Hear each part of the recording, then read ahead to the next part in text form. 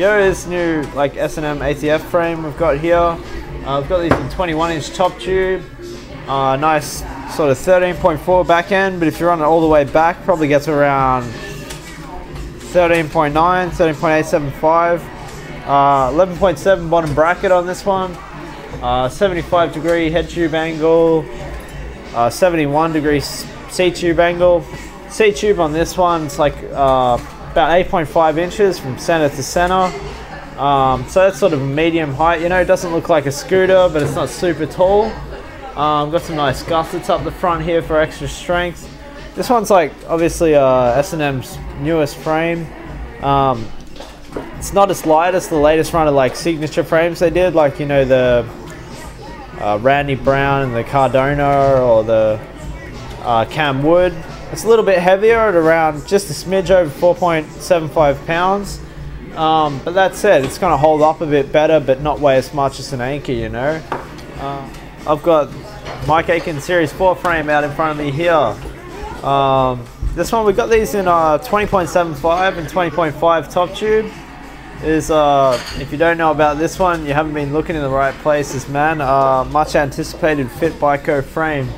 This one's a little bit heavier than the Series 3.5, but definitely a bit tougher. You can see nice tapered top tube here, nice down tube and new down tube gusset, integrated head tube with the S4 logo on it, just that extra bit of wank factor to make it cool. Slight new dropouts as well, big enough for a peg, but still small enough to, you know, not be overbuilt.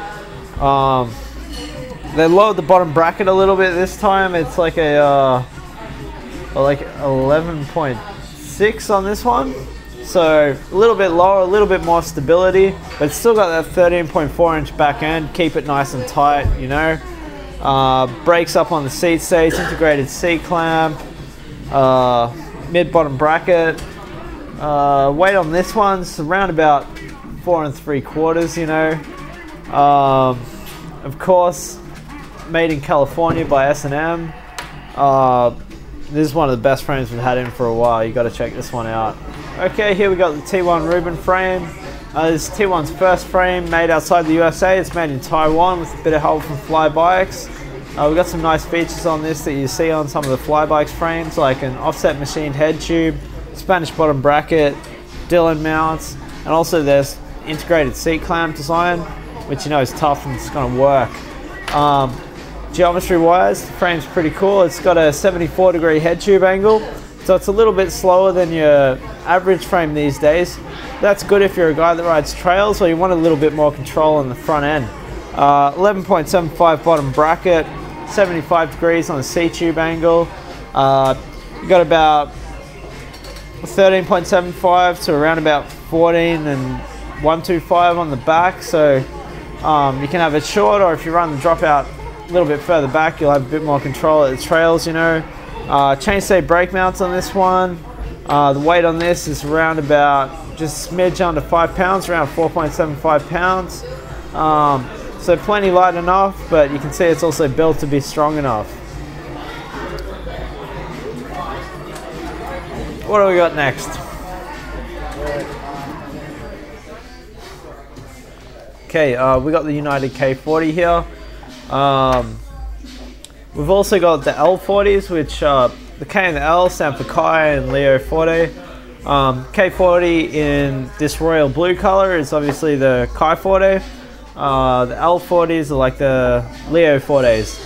We also have these frames in black, in 21 and 21.3. And the black frames come with the graphics for both the Kai and the Leo 40, so you know, you can choose which sibling you love the most, just like any good parent does. Now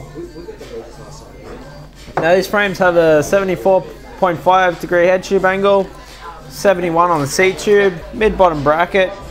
Also got a tapered seat tube on this model, so that way, I mean, aside from the cool look, it saves a little bit of weight, doesn't sacrifice much strength, you know. Pretty similar to last year's geometry, you know, 13.75 on the back end. You might have noticed as well in the back end here, this year it's something really cool. We've got some dome ends on the stays here, on the tapered stays that get a bit slimmer. sort of dome ends, and most importantly an integrated chain tensioner. Just a bolt, super clean. It screws into the frame here and pushes your axle back, and super handy, you know, and it's not like the ones that hang out the back and it's going to hang up on ice picks or anything. Also, you know, on this frame, 11.8 on the bottom bracket, 74.5 on the front, and nice weight below 5 pounds, around 4.75. Plenty strong enough, plenty light enough, good enough for the 4D guys, more than good enough for you, you know. Check it out and tell your sister I said hi. Alright man, this glass was full, but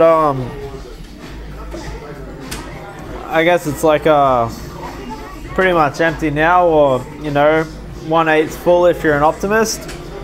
I got some nice pizza here too. This was a triangle. It's not a triangle anymore. It's had some bites out of it, but you know, that's no reason to judge it. Don't be a prick.